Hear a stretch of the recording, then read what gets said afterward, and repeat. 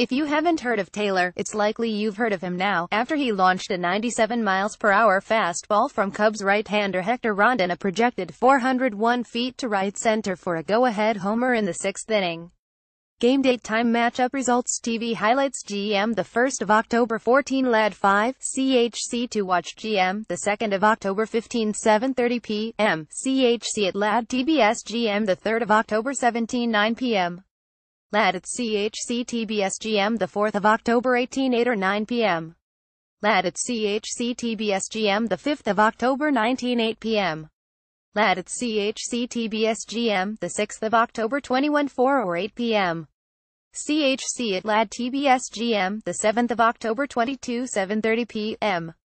CHC at LAD TBS dress for October. Get Dodgers postseason gear left off the roster out of spring training. Taylor is now front and center of the Dodgers championship chase. It was Taylor's first postseason moonshot and made him the first Dodgers center fielder to hit a go-ahead home run in the sixth inning or later in the postseason since Duke Snider in the 1952 World Series. "He just carries himself well," said Dodgers manager Dave Roberts. "Doesn't get too high, doesn't get too low. People use that word poise a lot, but he has poise. And in big spots, he has the ability to zone in and swing at strikes and take balls. So he's done that all year for us. Not having the spotlight doesn't bother Taylor, either. The Dodgers' often soft-spoken leadoff man has been an unsung hero, as Roberts put it. He won't stick his tongue out after legging out a triple like teammate Yasiel Puig, but he'll make his presence felt with his bat. We understand his value," Roberts said. "But I think that he just wants to play baseball, so I don't think that really concerns him. But we have a long list of unsung heroes."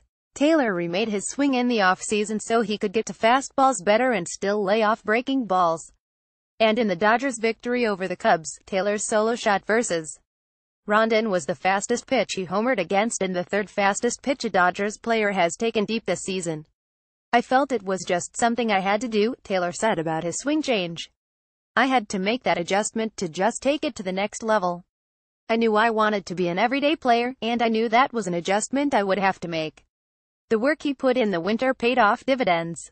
The 27-year-old had a career year, hitting .288, .354, .496 with 21 homers this season. Taylor's role with the Dodgers becomes even more important during this series, with all-star teammate Corey Seager dealing with a back injury and left off the NLCS roster. Taylor will get some starts at shortstop when the Dodgers face righties. Regardless, Roberts has full confidence in Taylor the rest of this postseason. "He hits righties well, lefties well," Roberts said.